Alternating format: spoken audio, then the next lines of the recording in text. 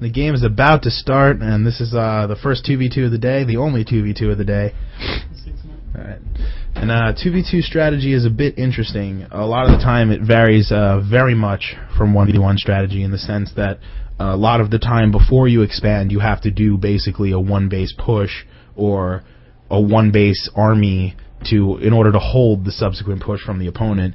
And a lot of the times one player will expand really early in the game while the other player will commit to one base for a very long time, which does provide for some interesting matchups. And our teams are going to be a Terran and a Protoss versus a, well, I can't put the name tab up, versus a Zerg and a Terran. So I personally think that Zerg and Terran is one of the strongest matchups in 2v2.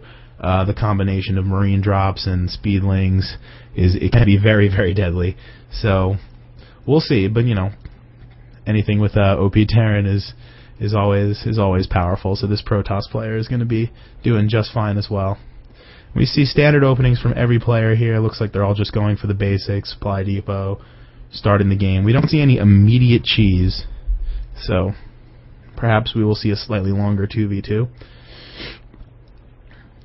Just for reference, we do have RIT on the right side of the map here, the Terran and Zerg, and the Dragoons are the left side of the map, the Terran and Protoss. Not much going on now. We do see a Rax out of each of our Terran players, so really standard openings. The first gas going down for the Zerg player, and we should see a spawning pool soon afterward. And with our Protoss player, we see the gateway into 14 assimilator. Pretty standard. So everything is playing out pretty normal right here. We don't see much scouting going on other than this Overlord going out, but the first scout will get here for Persona. He is going to check out this Terran player and he will scout the Rax. He is going to see basically nothing because the play is very standard. He's not going to be able to get a really good grip on what's going on. And at the same time, we see Finest, the RIT Terran player, moving out to check out this Terran player in Yoon, and he will see that he cannot get up the ramp. He will see that it's just a barracks and a supply depot wall off. That's pretty nice. I like that. And the orbital's going down for both of our Terran players. Really basic standard openings. Nothing too complex, nothing too cheesy. So it looks like we're going to see probably a 1 base, 2 base, slightly longer game. And the reactor going down for Yoon. Reactor before Tech Lab, so perhaps some early Marines maybe going into some kind of reactor factory Hellion build, but he will throw down the second rack, so I am assuming he's going to go for some kind of fast Marine push. Zergling speed and the Queen going down for the Zerg player, all pretty standard stuff. Basic 14 pool, 14 gas opening. And the first factory is going down for Finest. So with no add-on, he's just building Marines out of this barracks. There is no add-on yet. And it looks like Yoon is going to throw down 2 more barracks. So it looks like he's going to go for some standard 3 racks. He might get the Tech Lab a little later, go for a slightly earlier push and not get any sort of stim or combat shields in the early game. And the engineering bay going down for Finest. We do see a sentry being produced by our Protoss player. No other tech structures just yet, but he is getting 2 gas, so we can assume that he is going to tech up to something pretty quickly. And we still see Yoon producing Marines and a tech lab, so he probably will go for some kind of late stim, maybe Marine Marauder push in order to hold while this Protoss techs up to something a little more powerful than that. Zergling speed will finish, and the roaches are coming out for the Zerg player. Stim starting for both players. And the scan here, he's going to see the factory with the tech lab, probably assume some sort of siege tank tech. That's what I would assume. And some more Marines just being produced here by Yoon. It looks like Persona's going to throw down 3 more gateways, so it looks like he's going for a 2 gas 4 gate. He's a little bit undersaturated right now. But he is chrono boosting out some workers as we speak, so that should really help. The 2 gas is interesting. The 2 gas 4 gate comes a little bit later, but it can be really powerful. And we do see warp gate finished and the first gateway being turned in, and this is some nice timing by the Protoss player, everything coming together right. And we see the Evo chamber going down for the Zerg player, and for Finest, We see the first siege tank in production. Do we have siege mode research? Siege mode has been researched. So that's going to be really powerful. And Yoon is now getting combat shields and stim and 2 marauders. So it does look like he's going for a pretty standard 3 racks timing push, which could be really strong in combination with this 2 gas 4 gate that Persona here is doing. And he will move out to the low ground, killing the Zergling. And the roaches are constantly in production. 2 queens. But no expansion, and the expansion has gone down for our Zerg player. I apologize. And Protoss is just chilling, and these Marines are getting ready, and it looks like they're gearing up to either expand or push. It's hard to tell in a 2v2 because you can do it both ways. But we do see the expansions going down for the RIT team. So unless Yoon and Persona do something really soon, they are going to be behind in the economic game. So if they're not expanding pretty quickly, I would expect to see a push out of them. And another siege tank is in production, and a command center going down. Yeah, these expansions are going down completely uncontested. It looks like this team is just going to let that happen. But now it looks like they're about to move out with their 1 base push, warping in some extra units, spending all of their money, and they're going to move across the map. Looks like Persona is going to probably take the watchtower or place a proxy pylon, but this Zergling will deny that worker. And as these forces move out across the map, looks like a pretty strong push. I mean, if they get them in the right position, the RIT will totally crumple to this push.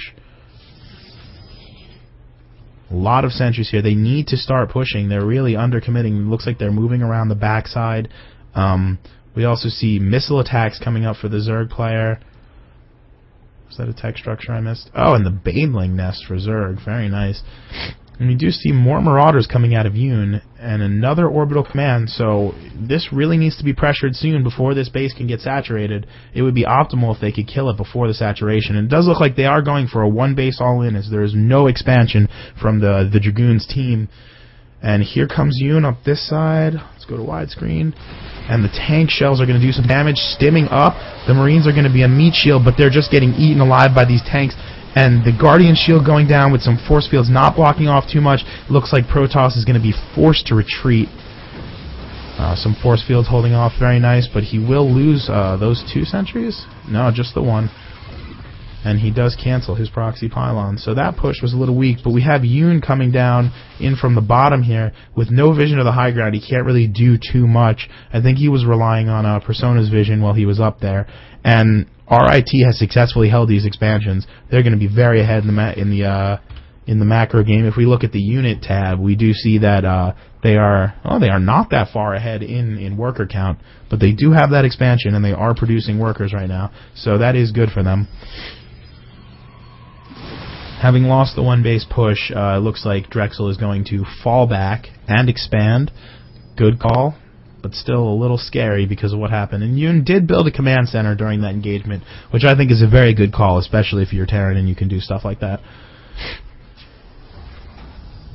And tech-wise, we see almost no shifts in tech. It looks like everyone is going the Zerg player is going for heavy roaches with the missile attacks, and it looks like Terran is going for some tanks, Marauders, Marines, and Yoon is pumping them out right here and trying to get this expansion going.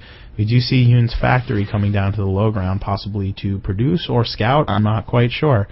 And medevac's coming out, so it looks like Yoon is transitioning into a Marine Marauder medevac play, with Protoss expanding and throwing down the robotics bay and the forge. So he's going to be looking to get his upgrades and probably going into Colossus, possibly Immortals. I think Immortals would be very nice against this composition. We do have siege tanks, Marauders, and roaches, so I think very, very effective against this kind of composition. So we'll see what Persona chooses to do with that. Concussive shells for Finest, so that's a pretty nice ability, but it does look like Persona is going to go into heavy Stalkers, and as we know, Stalkers don't do so hot against slow Marauders. So we'll see how that works out. The Spire is going down for Zerg as he is taking a 3rd base right here. Where's that Spire? There's that Spire, the littlest building ever. So it'll be infinity from now until that's finished building, but when it is, it does not look like there's any anti-air defense, although he does have the Forge. No missile turrets, and almost no scouting information on what's going on the opponent's side. So it looks like they're just going to try and do a 2-base max push, but the supply counts are radically different right now, with the RIT team being about 30 supply ahead over the Drexel team. And the Spire is just about to finish, getting there, maybe 10 more seconds, and we see the Zerglings in production, and ooh, we have a Terran Infantry Armor 1 and Weapons 1 from Finest. It's going to be really helpful. We do see Ground Armor 1 coming up for our Protoss player. Interesting first tech choice. I do like that, though, as he did see a lot of Marauders and Siege Tanks. He knows that he needs to have more armor on these Stalkers to defend against that, so that is a very good choice. And we see 6 Mutalisks in production. So let's see. And it looks like we have a death push preparing in the middle of the map as the RIT team is about to stream holy hell down upon. Oh, and looks like they have scouted. No, they have not scouted this drop. So will they scout it? Let's see. Well, I don't. And it does not look like he scouted that drop at all. So that drop could be very effective, depending. So let's take a look at this. And this base does not have any workers. It's still good to kill because it may force some fear into the opponent, but it's not going to do the kind of damage they were looking for. With this sensor tower being thrown down in the middle of the map, that's really nice. It gives them complete vision on the map surface when something's going to happen. And they will take out this expansion, but this army is going to get cleaned up by these Mutalisks and Roaches. So, was it worth it? Let's check it out. No, we don't have the units killed tab in 2v2s. Alright, well, it probably wasn't, because almost no workers were killed in that engagement. It was only 1 hatchery, and seeing as they're on 2 base, fully saturated, whereas Drexel just seems to be getting their saturation up on their second bases, it's going to put them at a little bit of a deficit. We still see a radical supply difference as the RIT team is just kind of camping out here, holding position, waiting for Drexel to move out.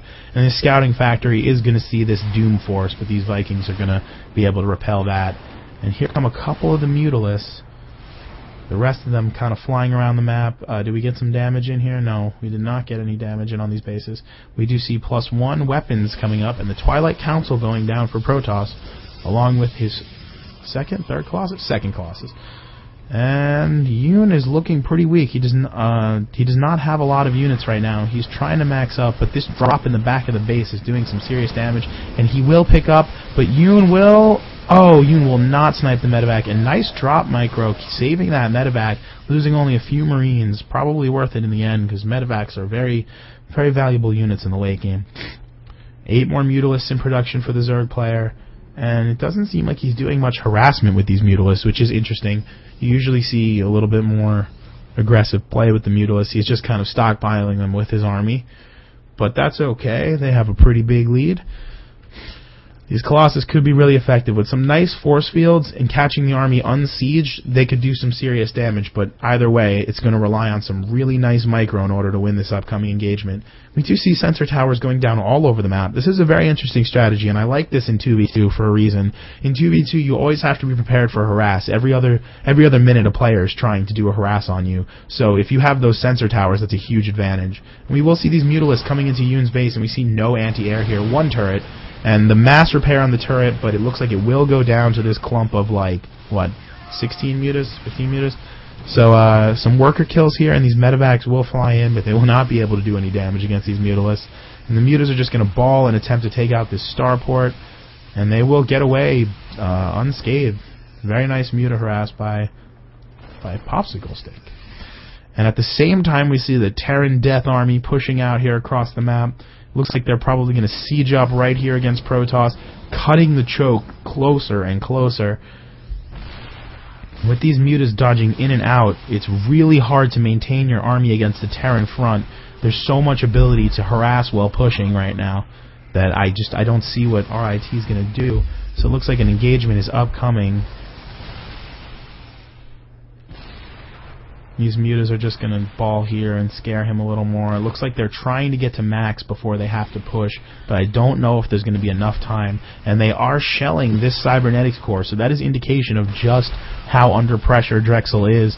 These mutas are picking off tech buildings, and that's really going to hurt Yoon, who does not have as many production facilities as he should at this point in the game. And these Vikings are probably going to do some serious damage to the Colossus Ball, and it looks like they are going to push out. Tanks eating up the front of the lines, Marines moving. We see the blink, and oh my god, so much is going on right now, but it does look like the tanks are doing a little bit too much damage for Drexel to handle. And oh man, it looks like everything is going to die as Yoon's army, as Persona's army is completely destroyed, and Yoon's army is forced back into an almost undefendable position against this Roach Marauder siege tank composition. We see Zerglings coming in. Nice choice on reinforcing with Zealots, but with the production facilities that RIT has right now, they're easily going to be able to overpower this small force remaining from Yoon. And we should probably see the GG any minute here.